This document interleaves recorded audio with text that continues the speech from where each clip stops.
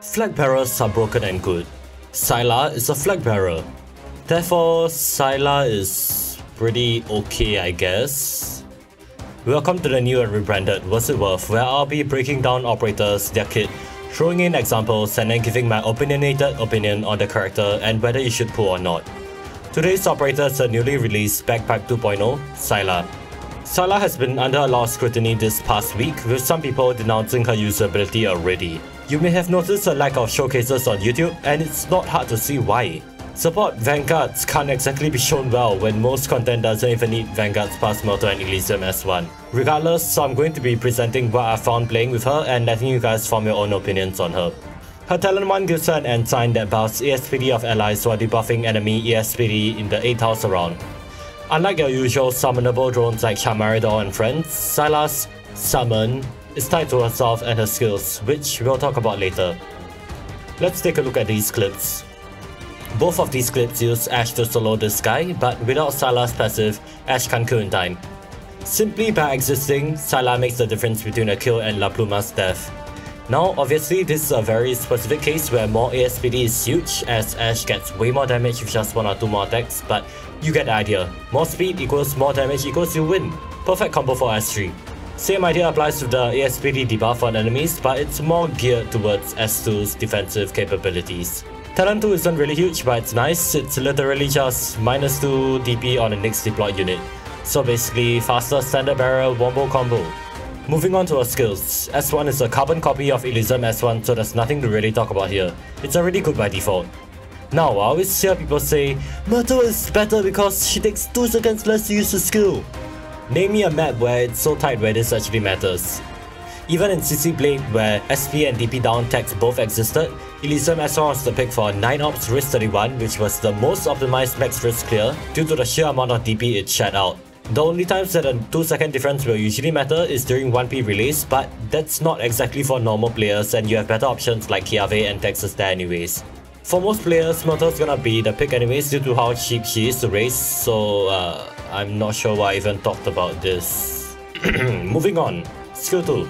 Skill 2 throws the ensign at the operator with the lowest health percentage in a Texas Diamond Square thing range. It heals 306 HP per second and buffs for 50% of the operator's defense. As far as DP gen goes, it's actually almost at Myrtle S1 level, being just 0.01 DP per second off. While in terms of healing, it's on the lowest end of the single target healing skills. The closest comparison being Whisper's heals on skill 2, which comes out to 321 HP per second. The healing power is just okay, if anything it's a bit low, but that's before we factor in the 50% defense boost. This will be dependent on what operator you're even healing and what enemies you're facing, but generally the buffer will keep your operator alive over the skill's 15-second duration with how prevalent physical enemies are. Talent 1 further helps with the lowered ASPD on enemies just to slightly decrease the damage dealt.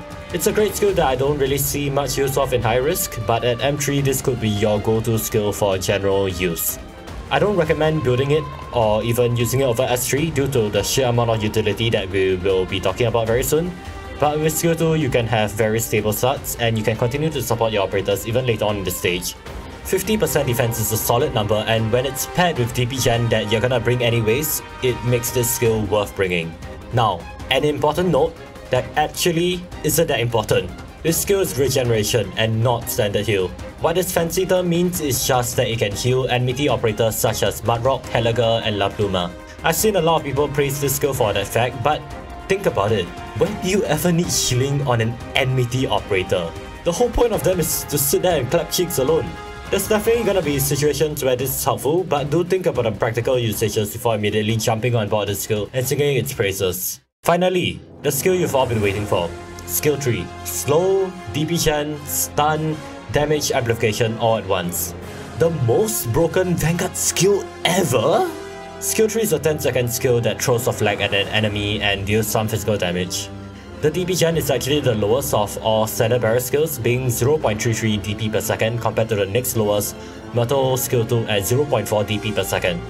It's actually the exact same DP gen as Saga S3, difference being that Saileach makes all that DP in an instant while Saga gets hers over the duration of a skill.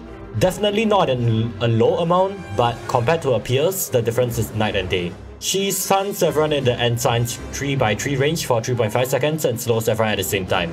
The slow applies a debuff sluggish, the same one that all slow supporters apply at a 80% movement speed reduction.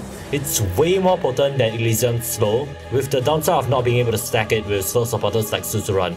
Speaking of Suzerain, Saileach also applies the same debuff that Suzerain does, Fragile. What this does is boost the damage dealt, specifically the final damage after defense and resistance. So if your operator is doing 10 damage, it'll do 13 damage with Saileach S3. If they are doing 10k damage, it'll be increased to 13k damage.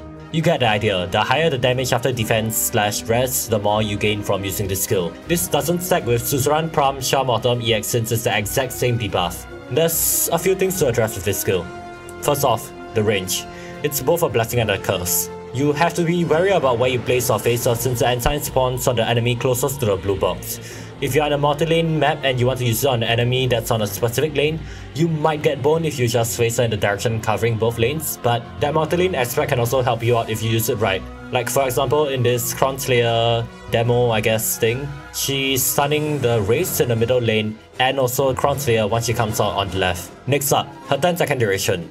The skill does an absurd amount of things, but this short duration grounds it just a little. What I mean is, you don't have much time to burst with her.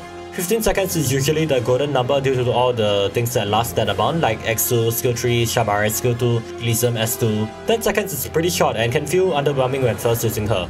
However, in my opinion, this is redeemed by the lowest SP cost of 20 SP. Lower duration and faster rotations. The skill may have lower DP gen, but her talent 2 allows you to place Elysium or Myrtle fast to pick up her slack. The stun and slow also gives you more leeway to generate enough DP to place on your actual units like Monster and Calcet here. And of course, talent 1 synergizes with this more offensive based skill by boosting your allies' ASPD by 10%. Here's where I propose her greatest combo. Ashe. Saileach's whole skill rotation takes 30 seconds, while Ashe takes 6.2 seconds to empty out her clip with a 25 SP cost for a total of 31.2 seconds rotation. Using all the bullets might not be useful usually, but with Saileach's stun, you can stun the target for an entire clip. Ashe has a base stun duration of 4 seconds, and with Saileach's 3.5 second stun, you're more than good to go to clap all the way through the 6.2 second skill duration.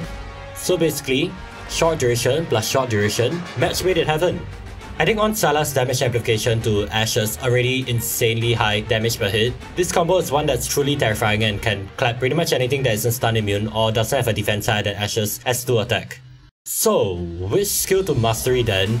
All three of them have their merits, right? Skill 1 has insane DP gen, Skill 2 has cool healing and Myrtle level DP gen, while Skill 3 has its Skill 3.